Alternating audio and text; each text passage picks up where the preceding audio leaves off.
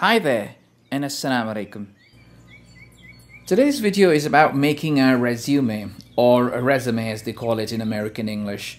I'm going to make a very simple resume that doesn't really involve a lot of procedure, something anyone with very limited knowledge of InDesign can also make, so let's get started. I'm going to start by creating an A4 sized document in portrait mode. As it's just a demonstration, I'd like to keep it as simple as a one-page resume. Once my page is created, I'm going to grab a rectangle tool and make a rectangle covering the top of my page. I'm going to fill it with blue color. At this point, it's an impromptu design as I haven't really planned a particular design on my mind. Alright, so next I'm going to grab the rectangle frame tool and place it on top of the blue rectangle like this. I plan to insert an image here, which is becoming pretty popular these days. In certain companies, it has even become a requirement as well, which was never the case earlier, but things are changing and they're changing fast. Okay, so I'm going to grab the rectangle tool once again and make another rectangle right below the blue rectangle. This rectangle will hold the career objective. For now, I have filled it with the yellowish tone, but I'm not sure about this yet. Like I said, it's an impromptu design. I might change the color later, so let's see how it goes.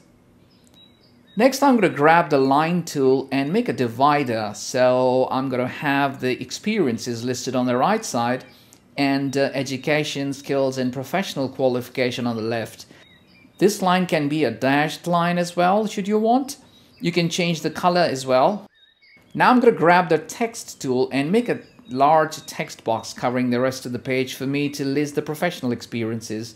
I think it would be nice to have a slim blue rectangle at the bottom as well for me to fill in contact details like email, address, and the rest. So let's just hold Shift Option on a Mac or Shift Alt on a PC and drag the blue rectangle down to copy it, and then we can resize it to make it narrow. Now that the structure of my resume is almost set, let's select the rectangle Marquee tool and go to File and then Place and place an image. By the way, that's not me. I'm not so handsome. Since it's a large image, I'm going to click right at the center of the image and move it to the appropriate setting that I want. Alright, once that's done, I'm going to grab the text tool and drag a text box to type in the name, and let's name him John Smith. Don't have a reason for that name, it just came to me spontaneously. Alright, I'm going to have the first name in lowercase. Actually, only the first letter is going to be uppercase. And the last name I'm going to put in uppercase just for emphasis, as last names are pretty important. And I think I'll also change the font color for the last name, so let's change it to something gray. Let me also tell you here that I've decided to stick to just one font, or maybe two fonts maximum, and since it's a resume we are talking about, I don't really want to use any fancy fonts. I'd rather stick to Times Roman, which is a serif and signifies seriousness, so I suggest whenever you design a resume for yourself, try not to use very fancy fonts and try to stick to a maximum of two fonts and not more than that. Now let's add a text box to the yellow rectangle for the career objective, and then I'm going to right click and fill in the placeholder text, as this is just a demo.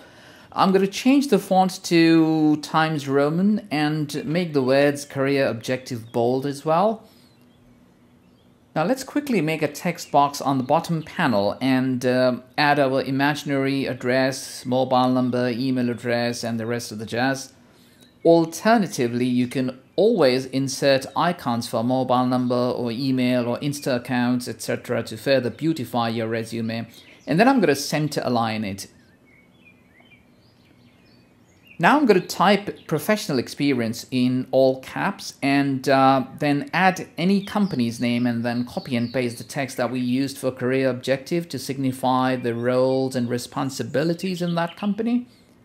Or let's do one thing. Let's just go to Window and then Styles and select Paragraph Styles and create a new paragraph style. I'm going to name it heading as illustrated and make the font bold, and also check the underline box. I don't really want to overwhelm it with a lot of changes. Now, each time we use a heading, we can just use this paragraph style instead of making individual changes to each heading. I'm going to make another paragraph style and name it subheading for company's name here. And let's just make it bold and hit OK. Now let's copy and paste the entire paragraph a few times, presuming varied experiences in different companies. Alright, in fact, we made a slight mistake here, so let's shorten this text box to make way for a narrow column on the left. And I'm going to use this column for dates. It's like a from and to in each company, and then using the text box, I can always add the tenure served in each company. So let me copy and paste it next to each company's name, and let's just fill in imaginary dates. Now let's concentrate on the education side of things. So let me type in education here on the left, and I'm talking about academic qualifications, so a master's or bachelor in whatever. So I'm filling in imaginary details and dates at this point. Next, let's add professional qualification, and you see all these headings that I'm typing in. All we need to do is just select the text and click on the heading paragraph style for them to take effect. So it could be heading or subheading depending upon what you want to change and how. Moving on to skills, and considering it's for a graphic designer, let's add the major applications of Adobe Suite. So I'm going to have Photoshop and Illustrator, InDesign, and Premiere Pro as well. Now, using the rectangle tool, I'm going to make these dashed lines like small little rectangles, all black. There are other ways of doing this as well, but like I promised you, I'm going to make it very simple for you to follow. Now I'm going to select the last two and change the color to white and fill the stroke as well, and make it to 0.25. This signifies my expertise in Photoshop. Similarly, I'm going to copy and paste it to the rest of the apps here and color them white depending upon how big of an expert I am on these apps. So whatever software or apps you are going to mention in your resume, you can do something similar to this. Since I have some space left here, I'm going to even add the languages known option and add some languages and a similar meter to gauge my expertise on these languages as well. So let me also change this yellow rectangle to a gray color. It's going to have a much better contrast with blue here than yellow. Okay, I've gone ahead and reduced the font size, the dates here, to have them all on one line. And now let's do one last thing, and that is to add a drop shadow or maybe an outer glow to the image here. So right click on the image and go to effects and then outer glow. Let's see how it will look. Let's reduce the size a bit. I think let's do a drop shadow instead. It will look much better. So on the left, click on drop shadow option. I think I like the angle already. I'll just change the size to 0p2 for both X and Y offset, and hit OK. Perfect. Now our resume is ready. So let's export it as a PDF to check how it looks. So let's go to File and then Export. I'll select Document as my folder, and from the Format drop down, select Adobe PDF Print option and hit Save. And then from the Export option, hit Export.